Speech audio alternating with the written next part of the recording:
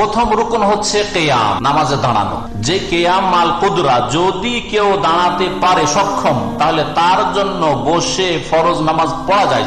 সুন্নাত নফল নামাজ পড়া বসে জায়েজ আছে, যদিও দাঁড়িয়ে পড়তে পারে, বসে যায়। তাহাজ্জুদ বসে পড়তে পারেন, সালাতুল দুহা বসে পড়তে পারেন, কিন্তু নেকি 50% পাবে, অর্ধেক পাবে। 2 রাকাত পড়ে 1 রাকাতের নেকি পাবে, 4 পড়ে 2 এর নেকি পাবে। নবী সাল্লাল্লাহু আলাইহি ওয়াসাল্লাম পড়েছেন দীর্ঘ লম্বা তাহাজ্জুদের পরে বেতর পরে 2 রাকাত বসে নামাজ পড়েছেন। 2 নম্বর রুকন হচ্ছে আল্লাহ পাক দাঁড়াতে বলেছে, প্রত্যেকটা দলিল বলি তো লম্বা হয়ে যাবে। কুমুলিল্লাহি কানিতিন, আল্লাহর জন্য অনুগত হয়ে দাঁড়িয়ে যাও, তাহলে কিয়াম। নবী সাল্লাল্লাহু আলাইহি ওয়াসাল্লাম দাঁড়িয়ে নামাজ পড়েছেন, আর যখন সক্ষম থেকেছেন, অসুস্থ না হলে, আর আল্লাহ পাক কিয়াম করতে বলেছেন। দ্বিতীয় রুকন হচ্ছে তাকবীরাতুল ইহরাম, তাকবীরে তাহরিমা বা তাকবীরাতুল ইহরাম, যেটা নামাজের প্রথমের তাকবীর আল্লাহু আকবার, এটা হচ্ছে রুকন, দ্বিতীয় রুকন।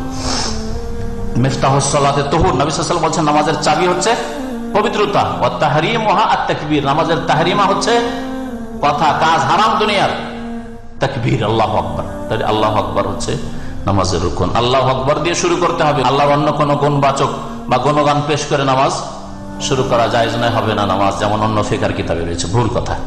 তৃতীয় রুকন হচ্ছে সূরা ফাতিহা পড়া। সূরা ফাতিহা পড়া নামাজের রুকন, ফরজ। ইমামের জন্য ফরজ, একাকী নামাজীর জন্য ফরজ, মুক্তাদির জন্য ফরজ, বিশেষ করে যেই নামাজে শোনেন না ইমাম, সিররি নামাজ, অথবা দূরে আছে ইমাম থেকে, মাইকে তো নামাজ এখানে না হয়, দেখছেন দেশে তার মাইকে হয় না। দ্বিতীয় তৃতীয় কাতার থাকলে ইমামের আওয়াজ শুনতে পায়, যদিও মাগরিব এশা নামাজে ফজর নামাজ আছে, তাহলে যখন শোনে না, কি শুনছে? আল্লাহ শুনতে না বলেছেন, যে যুক্তি তারা পেশ করে সূরা ফাতিহা কেন পড়বো না, শুনবো, কোথায় শুনছেন আপনি? তাহলে যোহরে পড়েন, আসরে পড়েন, কত রাকাত নামাজে পড়বেন? হ্যাঁ, 17 মধ্যে 11 তো পড়তেই হচ্ছে, আর বাকি যে 6 রাকাত আছে, এই 6 রাকাত যদি একটু দূরে থাকেন, ইমামের আওয়াজ আসছে না, সেখানেও না পড়ে নামাজ হচ্ছে না। ভালো করে শুনে রাখেন, বাকি 6 রাকাতে মাগরিবের 2 আর এশার 2 আর ফজরের 2, এই 3 দুগুণে 6, এই 6 রাকাত যখন জোরে ইমাম কিরাত করছে আর শুনছেন, আর পড়ার সময় পাচ্ছেন না, অথবা এই ক্ষেত্রে বড় যেহেতু ইখতিলাফ জটিল, আর 2 দিকে দলিল 18, 19, 20, হ্যাঁ, তার মানে এদের দলিল কম মজবুত নয় আর এদেরও মজবুত নয়। এই ক্ষেত্রে একদিকে দুর্বল আর একদিকে সবল, এই জন্য এই ক্ষেত্রে নামাজ হবে না আমরা বলছি না, কিছু ওলামারা বলছেন নামাজ হবে না।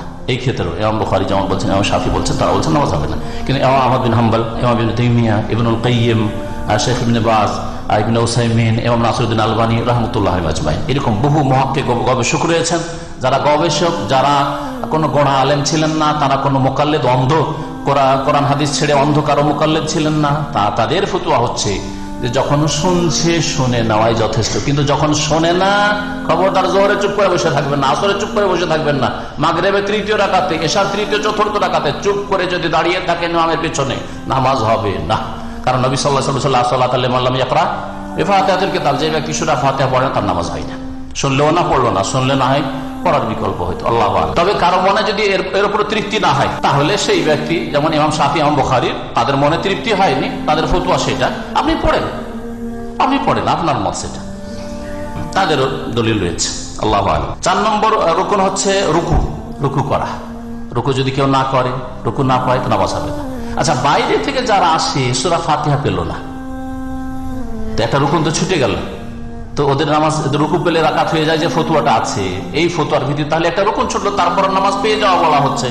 এই জন্য বলা হচ্ছে যে তাতে 2টো রুকন ছুটে না, কিয়াম, রুকুটাও এক ধরনের দাঁড়ানো, সুতরাং কিয়াম পেয়ে গেছে, যদিও সোজা কিয়াম পায়নি, কিন্তু রুকুর কিয়ামটা পেয়েছে, তাহলে কিয়াম ওটা দিয়ে আদায় হয়েছে, ওলামারা বলছেন।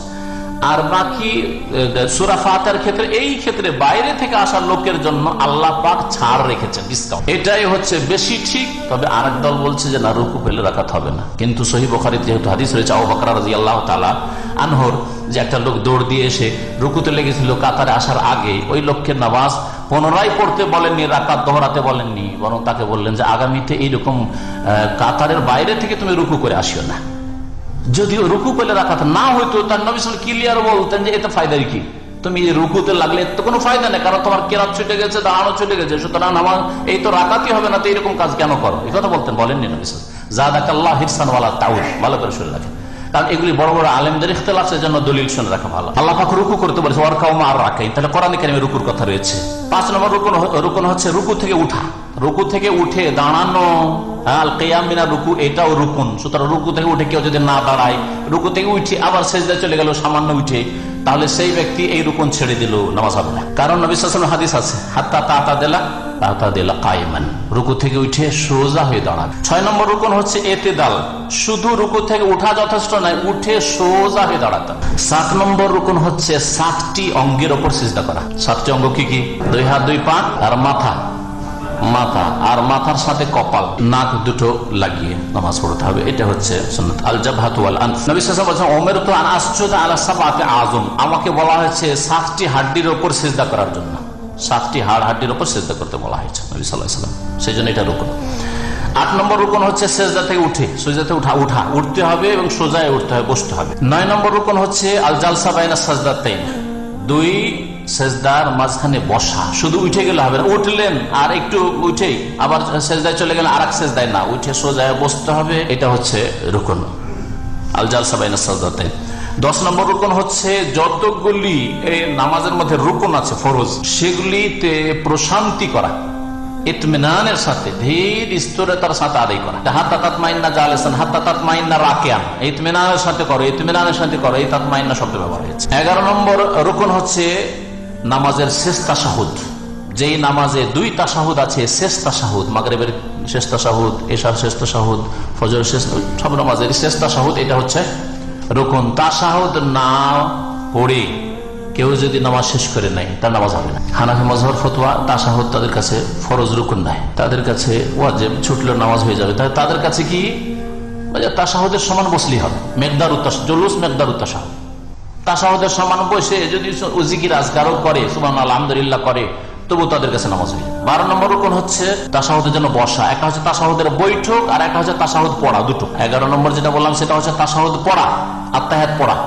আত্তাহিয়াত পড়া ওয়াজিব নয়, ওরা বলছে যে আত্তাহিয়াত পড়তে হবে না, আর আরেকটা হচ্ছে তাশাহুদের জন্য বসা। সুতরাং তাশাহুদের জন্য না বসে কেউ যদি দাঁড়িয়ে তাশাহুদ পড়ে, বসা এই জন্য রুকুন, দাঁড়িয়ে যদি কেউ তাশাহুদ পড়ে নামাজ হবে না। 13 নম্বর রুকুন হচ্ছে নবী সাল্লাল্লাহু আলাইহি ওয়াসাল্লামের উপর সালাত পেশ করা। এই মাসলা ইখতিলাফ আছে, একদল উলামারা এটাকে ওয়াজিব বলেছেন বা সুন্নাত বলেছেন, সেটাকে রুকুন বলেননি। আরেক দল বলছে এটা হচ্ছে রুকুন, কারণ নবী সাল্লাল্লাহু আলাইহি ওয়াসাল্লাম তার সাহাবায়ে কখনো এই দুরুদে ইব্রাহিমি ছাড়েননি নামাজে, সব সময় এর আমল করেছেন। এবং আল্লাহ পাক কোরআনে হুকুম করেছেন, আর কোরআনের হুকুমের বাস্তবায়ন নামাজের মধ্যে করতে হবে, কারণ সাহাবীরা সকলেই করেছেন। কখনো বিনা আত্তাহিয়াত আর বিনা দুরুদে নবী সাল্লাল্লাহু আলাইহি ওয়াসাল্লাম সাহাবারা নামাজ পড়েননি। ইন্নাল্লাহা ওয়া মালাইকাতাহু ইউসাল্লুনা আলান নবী ইয়া আইয়ুহাল্লাযীনা আমানু সাল্লু আলাইহি ওয়া সাল্লিমু তাসলিমা, তোমরা সালাত পেশ করো এবং সালাম পেশ করো। সালাম পেশ করলেন আত্তাহিয়াতে, আসসালামু আলাইকা আইয়ুহান নবী ওয়া রাহমাতুল্লাহি ওয়া বারাকাতুহু, আর আল্লাহুম্মা সাল্লি আলা মুহাম্মাদ আল্লাহু বারিক আলা মুহাম্মাদ ইন্নাকা হামিদুম মাজিদ পর্যন্ত। এটা হচ্ছে আপনার সালাত, এই সালাতও রুকুন। 14 নম্বর রুকুন হচ্ছে সালাম ফেরা। সালাম ফেরা একদল উলামায়ে কেরামের নিকটে 2 দিকে সালাম ফেরাই হচ্ছে রুকুন, সুতরাং একদিকে কেউ সালাম ফিরে থেকে গেলে হবে না। আর একদল বলছেন যে একদিকে সালাম ফেরা রুকুন ফরজ, আর বাকি দ্বিতীয় দিকে সালাম ফেরা হচ্ছে সুন্নাত। সহি হচ্ছে যে নামাজে, ফরজ নামাজে 2 দিকে সালাম ফেরাই ফরজ, জানাজার নামাজ ছাড়া। জানাজার নামাজে একদিকে সালাম ফেরাই যথেষ্ট। যদি রুকুন ছুটে যায় আর সেটা আদায় করা সম্ভব নয়, আর সেটা পুরো নামাজের রুকুন, যেমন তাকবীরে তাহরিমা, তাকবীরে তাহরিমা ছুটে গেছে, তাকবীরে তাহরিমা পুরো নামাজে একবার, প্রথম ঘরে তাকবীর দেননি, আল্লাহু আকবার না বলে হাত বেঁধে নিয়েছে, বাতিল নামাজ হবে না। বুঝা গেছে? রুকু ছুটে গেছে, রুকু 1 রাকাতের রুকুন, তো যেই রাকাতে রুকু ছুটে ওই রাকাতটা হয়। সিজদা ছুটে গেছে, যেই রাকাতে সিজদা ছুটে গেছে অথবা রুকু থেকে সোজা দাঁড়াননি, তাড়াহুড়া করেছে, ওই রাকাতটা হয়। এই ছিল 14টা রুকুন যেগুলি ফরজ। ইচ্ছা করে ছুটলেও নামাজ হবে না, ছাড়লে, আর ভুলে গিয়ে যদি ছুটে যায় ভোলার কারণে, তাতেও নামাজ হবে না।